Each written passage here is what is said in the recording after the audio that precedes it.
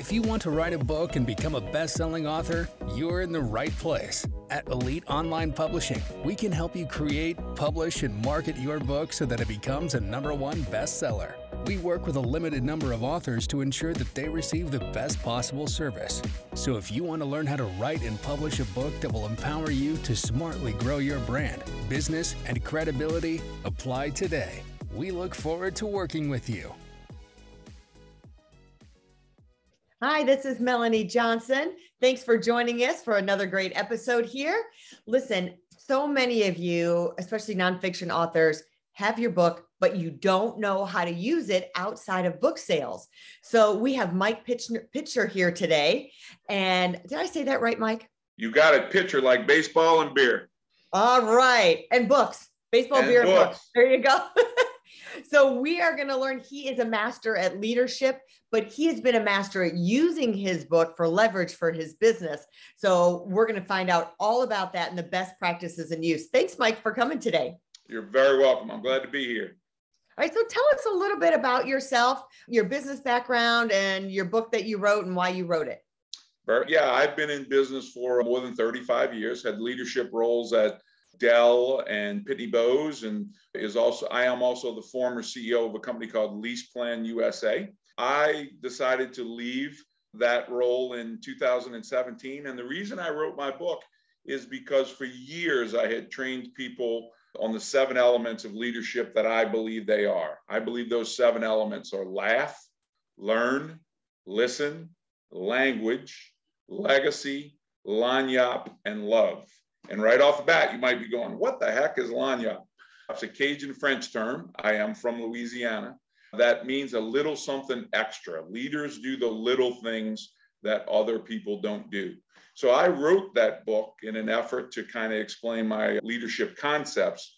But to be perfectly honest, I started with writing that book so I'd have 5 copies, one for my wife, one for my 4 daughters, so that they could understand what I thought was important in life and what I thought was important in leadership.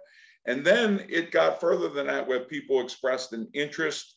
I left the workforce and I was able to train and speak and be able to use the book as a platform that says, if you believe these things are important, follow and maybe investigate what Mike Pitcher has to offer. And then it created my brand and who I am as a leadership speaker. Well, walk us through that a little bit and how you got from point A to point B. I mean, you had 5 books is what you're saying is what the plan was, but then how did you leverage that and get onto stage and get consulting gigs? What did you do to use the book to get those doors open? You know, that's a great question. And what happens there is I had engaged several speakers throughout my career and started to talk to them about some advice and coaching. And almost every one of them made the comment that if you want to speak professionally, if you want to do things outside of the boardroom, that a book really is critical. It's almost like it's the ante in the game to say, I have valuable content. People can look at it, download it. You can do videos on the book and they can experience Mike Pitcher and his leadership philosophy in different ways. So once I published the book, I used it as a tool for people to understand what I really considered important with regard to leadership. If I have a large corporation or someone, I will drop the book in the mail with a note free saying, hey, look, this is what I think is important. My leadership lessons are really people go, hey, Mike, some of that's common sense. And my response is, yep, but it's not common practice. So and I try to practice what I preach. I use my book as like, this is lagniappe, a little something extra that I send to you so you'll understand what I think is important and what is important in being a leader today. Do you think it's important for business owners to invest in their story and tell their story and tell it in a book? Oh, without a doubt. You know, there are people that make a living just speaking on storytelling. One of my 7 elements is language. And I believe that leaders and people of influence really should understand their story and how to tell it. My upbringing in Louisiana in an 805 square foot home with a dad that worked 3 jobs to put boys through college and the importance of education. I think those stories are so critical because long after people forget facts and figures and info, they remember a story because how the story made them feel. Did you uplift? Did you make them confident? Did you make them laugh? By the way, did you make them cry? Did you make them think? Those are the emotions we go through when people tell a story. My first chapter in my book is laugh. So think about that. Who writes a leadership book and starts with laugh? Laughter is an incredible emotion because people feel joy and feel good when you tell those stories. It's why so many speakers know those stories they go to that make someone smile or laugh. So I think the storytelling component is critical, and your ability to effectively tell a story is critical in both leadership, professional speaking, and your life. I think that's so true. We tell our authors when they're writing their book, like we work with them to help create it. It's like, okay, we want to be able to take that person that's reading it on a journey where they're going to laugh, they're going to cry with you, and they feel all those emotions. Don't you agree that you think that like the reader gets connected to you when they're laughing and crying and getting those emotions? Oh, without a doubt. I think that's the connection. That's the human side of someone attaching to someone. And let's face it, when you look at people that are publishing books today, they're trying to tell their story in a meaningful, compelling way that connects someone and brings them along for the journey, that they're there with the author as the author goes through those trials and tribulations, those victories, those failures, those things in life that we all experience, but the author tries to walk them through that story and that journey. And at the end of it, they are better for it. What did they learn? What did they experience? What did they feel? And as they look back on that journey, they say, yep, Mike, I'm glad you brought me with you. Now, are you having that effect when you send your book out to corporations? What kind of response are you getting? Is it, for every 10 books you send out, you get one client, or what kind of response do you think you're getting? Since I retired, I speak selectively. So it's not like I'm trying to do 100 speaking engagements a year. I would tell you that I get a 1 in 5 response where someone, especially today on social media, such as LinkedIn or Instagram or Facebook, where someone makes the comment that they got it and responds back to me. And I would tell you, out of those, I usually book once they express that interest. I have a relationship with them that's 25% of the time, 20% of the time, I can get a booking. Things have really loosened up. I am like the month of April this year, we went through COVID and everything kind of went virtual. In the month of April this year, I have 5 speaking engagements, which is more than I had all of 2021 just because of what was happening with COVID. But now I'm like, whoop, tap the brakes. We got to slow this down. I am retired and want to be much more selective, but I have fun doing it. I love being on stage. I love the contents of the book. People have a lot of fun reading it. So it's enjoyable for me. I always say the F word is acceptable at work, and that F word is fun. Have a lot of fun doing what you're doing. I love that. And so do you send them the ebook or do you send them a paperback? What is your strategy? Well, it's interesting. I kind of do a little research on who that book is going to, dig up their LinkedIn and kind of see what they think is important. Depending on it, I'll send obviously the book if I think that's a better approach, or I send them the link and say, hey, you or anybody on your team can digitally download that book. I love it. That's good. So just having to do your research and finding out who your target market is and what the best approach is for that. Yep. The piece of my book, and the book is written, The 7 Elements of Leadership, but it has also been called a lesson in heartfelt relationships and heartfelt leadership. I do believe that. I laughed when I saw something from Nadella, the CEO of Microsoft, on empathy, because he made the comment that it's the most important thing people could have today. And 25 years ago at a training, somebody told me, you better stay in sales because you'll never make a good CEO because you have too much empathy and you care too much. I honestly didn't think that existed. It's kind of like being too rich or too good looking. I didn't know that is really true. But today, especially where we are in the COVID environment, people want to know you care.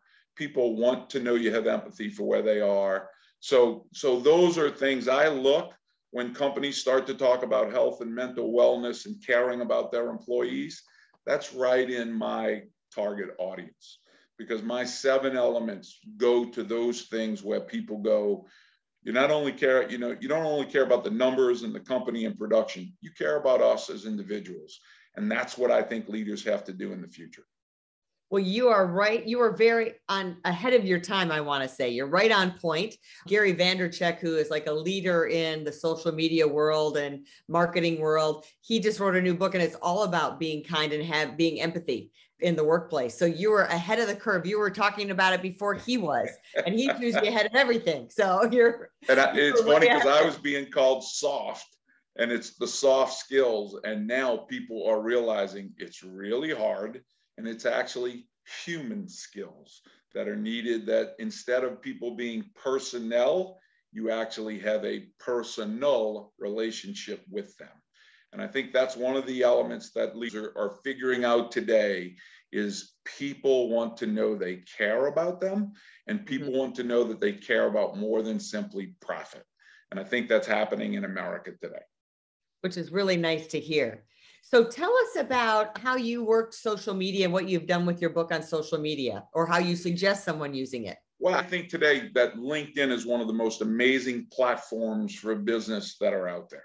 We've kind of made ourselves open and vulnerable on a platform where people can look in, see our professional lives, understand what's important to us. I look at people's threads and what they post and what they comment on to see what they think is really important. I think LinkedIn, for regular content production that promotes the book or comes from the book, gives people these small snippets of information that they make the evaluation. Is that book valuable? Can it help me? Would I enjoy it? And it kind of opens the door for the book, which then opens the door for other relationships that you can have. You mentioned Vaynerchuk. I follow Vaynerchuk as well. And he says about producing content. It's not about content that makes you feel good. It's about content that makes the reader feel like that is valuable. Comments about being kind, comments about being compassionate, stories in a workplace that someone can read and go, I can do that. A video that helps people understand why leadership is important. You don't need a VP title. You don't need to be a CEO to be a great leader. Great leadership happens in schools and churches, in businesses, in PTAs, in publishing, where someone is there and takes a leadership role and can influence the behavior of others. It's happening all around us. How do you lead with your book? So, I mean, any author, not just, we know your book is about leadership, but how can people lead with their book and their content, and best ways for them to position themselves in the marketplace? Again, I think a book is now today's calling card. It says, let me show you what I think is important. Let me look inside of who you really are. So the book, for those people, and it's very interesting because today's attention span seems to be shorter, but a book is a physical way to allow someone inside so they know what you think is important. What's at the heart of the matter? What are the things that you say, do, reflect on that they say, yes, I want to get to know Mike Pitcher better. I want to get to understand Gary Vaynerchuk or Mark Cuban better, this really successful person. How'd they get there? But people talk about overnight success. I don't know if you're familiar with Blake Shelton, that he's some overnight success. My daughter saw Blake Shelton 20 years ago in Austin, Texas, in a room with 200 people. Work their butt off to become overnight successes. What's that story sound like? That's the piece in a book that you won't get in a 90-second interview. That's the insights from a book that you won't get in a social media post that's 30 seconds or 45 seconds. So true. All right. So a lot of people in your position have a hard time writing a book. Now, obviously, I think when you wrote it, you were thinking, well, not many people are going to read it. Just my close little circle is going to read it. So maybe it wasn't as intimidating when you started. What was the process that you went through in the thought process for creating the book, structuring the book? You're going to laugh at this. So I was in the process of writing that book for 15 years. Oh my gosh. I had stuff on a floppy disk. I had stuff on a little 3-inch drive. I had stuff on a memory stick, and I had stuff on Post-it notes. So really the change in my life was a professor at Emory that said, hey, Pitch, I'm getting tired of hearing this story about a book. You got to go do it. I'd suggest you get some help. I actually used a writing coach. So I used a coach that's structured. She told me we'd be done in 6 months. And I said, that's crazy, because I was a CEO. But about 15 months later, I was holding the book in my hand. I advise people that if they're working today in a full-time job, it's a great thing to use someone that will coach you through the process, will do some of the editing, will take some of the work and say, let's work on structure, let's work on this story. It's always great to have a coach. So I was blessed with Anita Henderson that helped me write a book. And then she handled the process of, the publishing, finding a publisher, working through the details of a cover. So as is with anything in your life, if you're able to find a coach that understands how to make you better, it's generally worth the investment to find that coach. Yeah, I agree. I always tell people it's like, you're going to remodel your house. So either you can learn how to lay the tile and do the electric and put the new plumbing in and watch a bunch of YouTube videos and everything's going to go wrong and you might have a flood in your house because of it. Or you can hire an expert or a general contractor and they have all the right people and it goes really smooth and everything gets done. And then you just get to step in it, put the new furniture in and you're ready to go. Kind of the same thing. You're absolutely right. Hey, rich athletes have coaches. Why? Because it makes them better. Speaking professionals, I had some coaches that kind of took the time, put me under their wing. It always is helpful to have someone that knows and understands the process. Absolutely. So tell us, where do you think the future of publishing is going? It's amazing. And the ability to take an idea from idea or concept and create it and produce a hard copy book has really kind of never been easier. I think the future of publishing is when I want it, how I want it, delivered to my custom desires, and you produce a book. I do think what's different may be the distribution in publishing, because now the ability to deliver it digitally on this device means anywhere, anytime I want it, 24/7, 365. So I think this will change and by the way, there are still the lovers of a hard copy book that want to slide those pages through their fingers, right? Digital media and digital delivery will be there. I think we will see a lot more content delivered so that you're able to have a book on any subject, anytime, any way you want it delivered.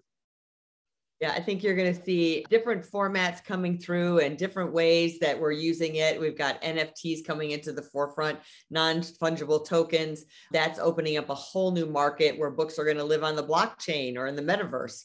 So there's a whole new world for that for every industry coming up. So I'm anxious to see what that's going to bring. Now, and they say technology is changing at such a rapid pace.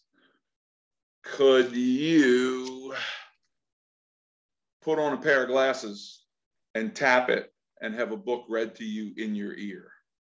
I mean, the technology that's out there, technology is supposed to change 5 to 7 times faster in the next quarter century than it did in the last 25 years. I want you to put your arms around that and think about from 2000 to today, and then rapid fire that 5 to 7 times faster. I think it's going to impact everything we do. Publishing is not going to be spared from that. I think that you'll see rapid fire changes in the way we consume content, the platform it is on, where it's delivered, and just about anything you want to read, learn about is going to be at your fingertips. And I don't know how our minds are going to keep up, to tell you the truth. It's hard enough to keep up.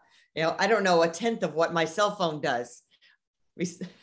Now we are in that same boat, and I have my children actually show me, hey, Dad, you can do this on your phone, and I'm clicking away one button at a time.